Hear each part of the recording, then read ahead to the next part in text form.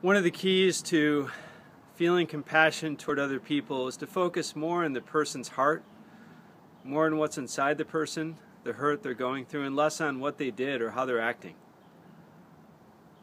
Most people are very vulnerable. Most people are very weak, fragile inside.